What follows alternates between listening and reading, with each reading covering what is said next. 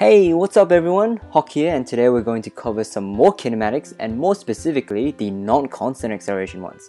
We did some exercises regarding constant acceleration in the previous videos, but it's time to move on to the next topic. So let's hit it. Non-constant acceleration is a term referred to when acceleration changes over time. In other words, it is not constant.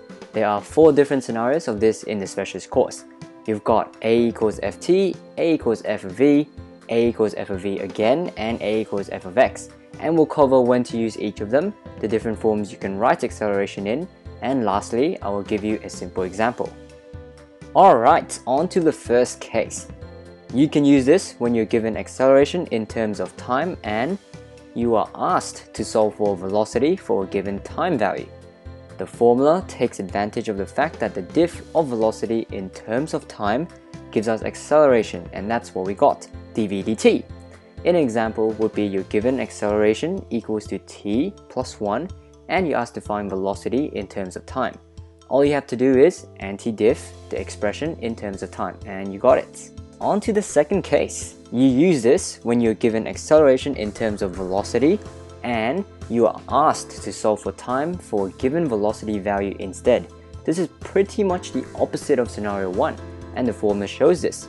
You use dt over dv instead.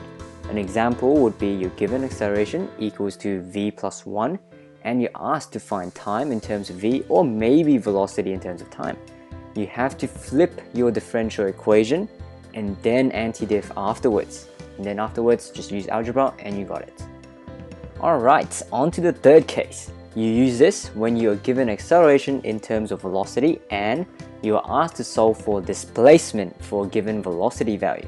Unlike the previous 2 scenarios, there is no mention of time here, so we cannot use dv dt or dt dv at all. Instead, we use a different formula, and that's acceleration equals to v times dv dx. An example would be you're given acceleration equals to v plus 1 and you're asked to find displacement or position in terms of velocity. You have to move the velocity over to the other side first by dividing, and then flip the differential equation and anti-diff accordingly. And on to the last case. You use this when you are given acceleration in terms of displacement and you are asked to solve for velocity for a given displacement or position value. Similar to scenario 3, there's no mention of time at all, so we cannot use dv dt or dt dv. Instead, we use acceleration equals to ddx times by half v squared. An example would be you're given acceleration equals to x plus 1 and you're asked to find velocity in terms of displacement. You have to write acceleration in that form first and then anti-diff both sides in terms of x.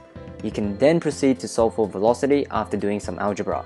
And that's all 4 scenarios covered. It's been a pleasure having you, and I hope you found it useful towards your studies. If you did, make sure you leave a like and subscribe to Tutoring for more specialist maths goodies. Cheers, and thanks for watching.